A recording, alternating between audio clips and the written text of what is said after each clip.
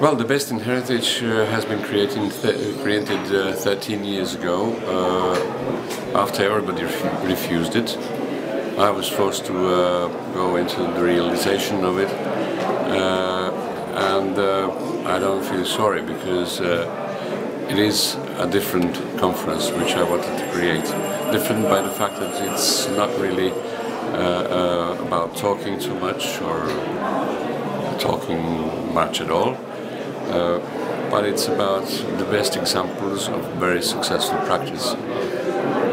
By this, I mean a process of selection that others did for us. So we are not responsible in the sense for what we show, which is a curious thing to say, but actually we are what French would say, crème de la crème. A sort of a selection of the work that some 50-60 juries all over the world have done in electing, finally, filtrating the winners of their award schemes.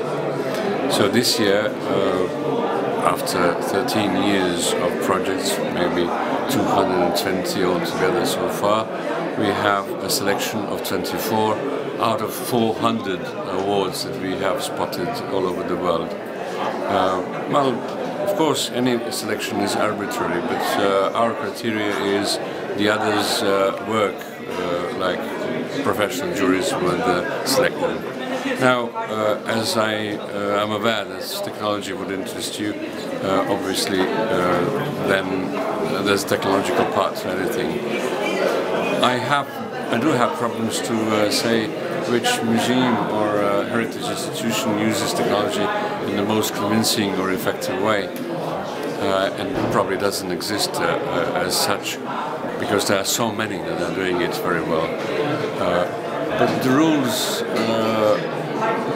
under quotation marks, the rules do exist, and that is the creativity. The more creativity, the better the use. Technologies are by itself a value to be used, means, as well as the museum itself. As you know, that could be a beautiful collection, but then it's about the curatorial work, their creativity that are going to turn or not this beautiful collection into usable means. So even museum is means, even collections are means, and of course technology is means that you use for the best of it. When you are creative and you know what to do, when you know for whom you are working, and if you are really working for somebody's needs, and the people do recognize that, then you may be successful.